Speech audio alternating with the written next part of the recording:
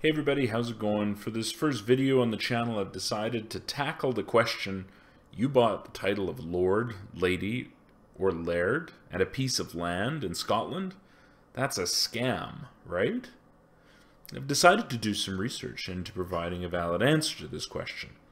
As part of this research, I've made such a purchase through Highland Titles in Scotland. There's some reasons why I chose this entity over others, which we'll get into later, but for now, let's get elbow deep into the research. So what's the premise behind the idea of purchasing a title in Scotland? Essentially, the process behind it is this. An entity in Scotland will sell a portion of land known in Scottish law as a souvenir plot to the individual, and will argue that Scottish tradition says that those who are landowners are traditionally referred to as lairds, which translates to lord in English. The female equivalent in both environments is lady. In my case, I purchased a 10 square foot plot of land in Loch Arbor and 1 square foot plot of land in Glencoe. Highland Titles has provided me with a document saying that I am Lord Aaron Roth, Lord of Glencoe and Lord of Loch Arbor. Cool. But what does the law say about this? It must be said first and foremost that I'm no lawyer, nor paralegal, neither here in Canada nor in Scotland. But I do know something about the way that the law works and the institutions of the UK government and aristocracy. Let's begin with what the law says about the notion of purchasing noble title. Probably the first element is this. If you genuinely believe that you purchasing a $54 square foot, one square foot plot of land anywhere in the UK automatically entitles you to sit in the House of Lords or to be invited to the UK peerage picnics, my advice to you is this. Make an appointment with your family doctor, immediately requesting an MRI of your skull, because something is clearly not right up top. No website anywhere can make you a genuine copper-bottomed peer of the United Kingdom or Scotland. That right flows from one source, and one source only. The font of all honor, Her Majesty Queen Elizabeth II, her heirs and successors. Going further, don't bother asking for a legal coat of arms from the Lord Lion, the authority responsible in Scotland for authorizing grants of arms, which suggests that you are a peer of the realm just because you bought the 1 square foot of land from Highland Titles. You won't get it, and you might get a nasty phone call for your troubles for trying to do so. The Lord Lion has made it very clear that purchasing of a souvenir plot does not qualify one to be recognized as a laird in the official stud books of UK nobility.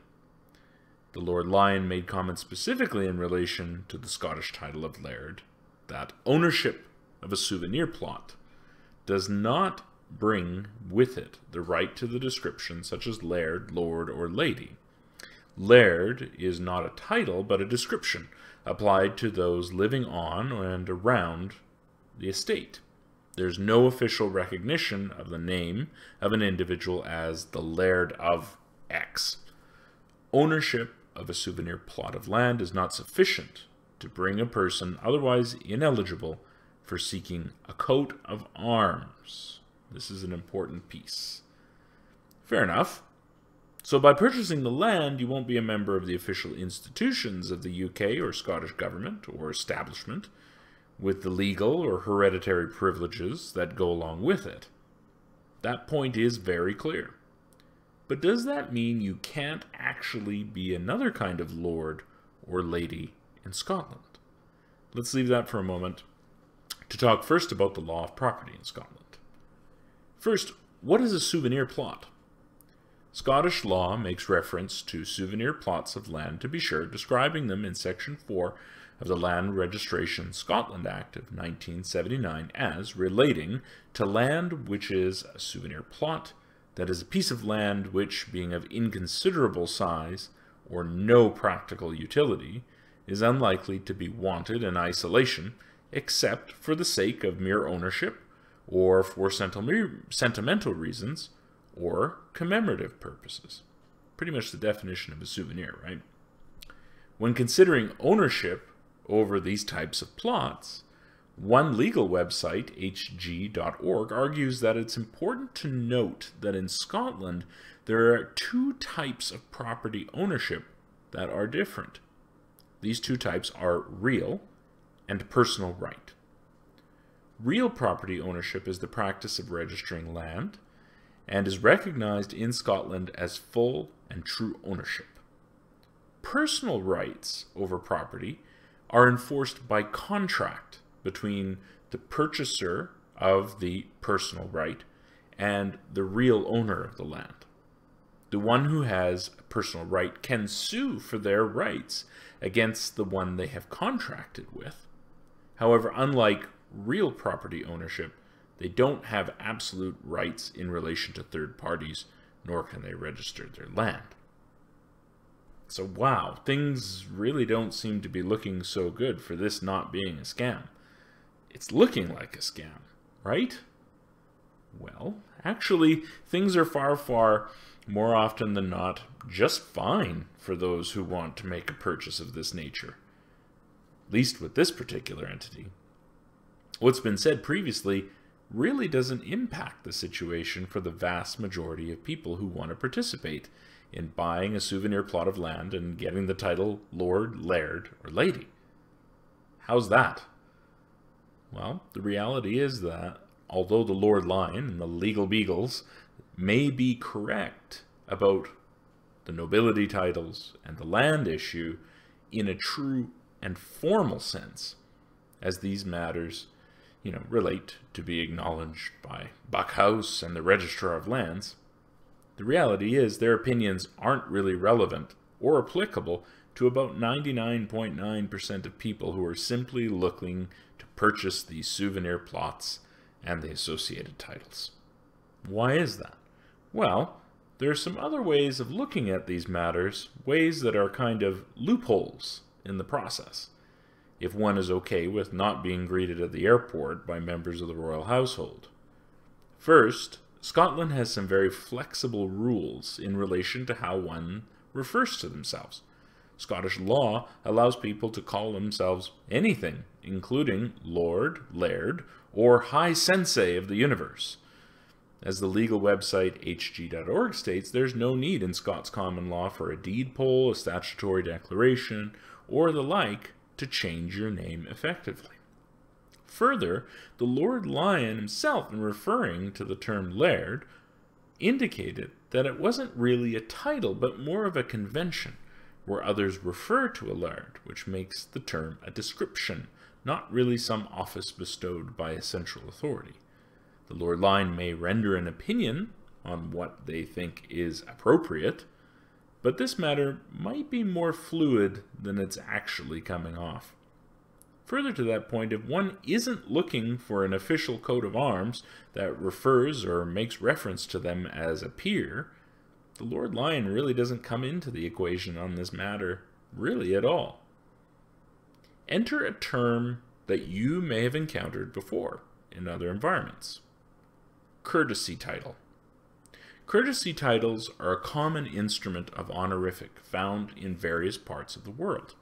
They're an agreement, a convention. According to the Oxford Dictionary and others, a courtesy title is a title that does not have legal significance, but rather is used through custom or courtesy, particularly in the context of nobility.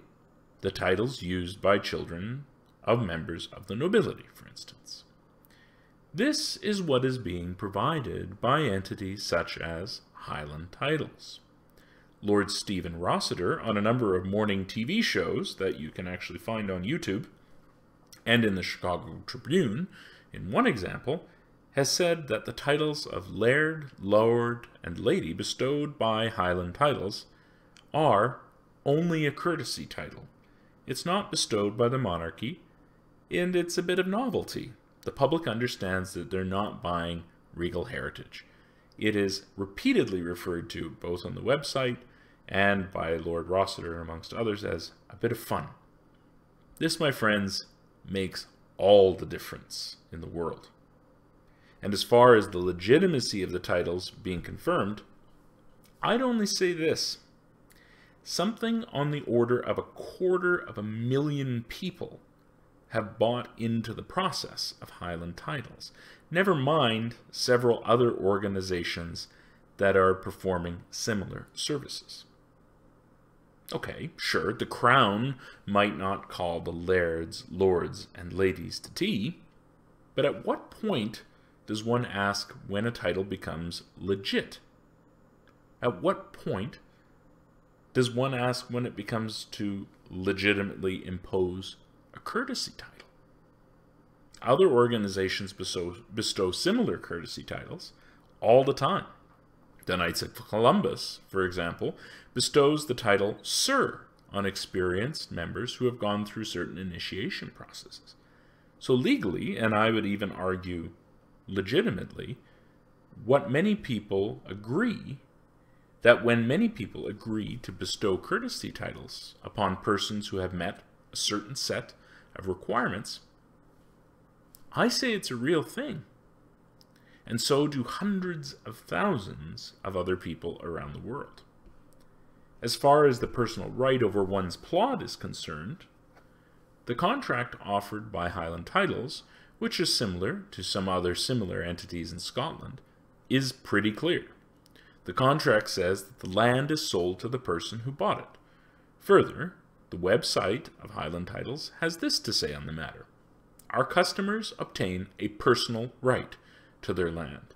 This is essentially a contract where we pass our rights to the land over to you. So you can visit your plot, you can call it your own, and essentially do what you please with the land within the normal confines of law. We do retain the rights to prevent the land from being used for hunting and shooting, and on the contract, it actually also Highland Titles also retains the right for vehicular access if you're really far into the woods.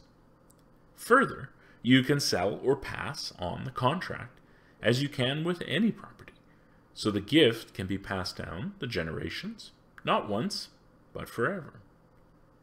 So, is Highland Titles a scam in saying that it is selling property and bestowing the title of a laird, lord, or lady upon the purchasers? Absolutely not. Highland Titles not only is exceptionally clear on their materials, contracts, and websites as to what it's all about, they have gone over and above to answer questions, respond to critics, and explain in intricate detail their position and their product. Highland Titles is also not a scam for the work that they are doing, which is really a central core of how they got started. They're a nature reserve. They're actually using the proceeds of selling the souvenir plots and titles for the purposes of restoring land, wildlife, and the ecosystem in Scotland.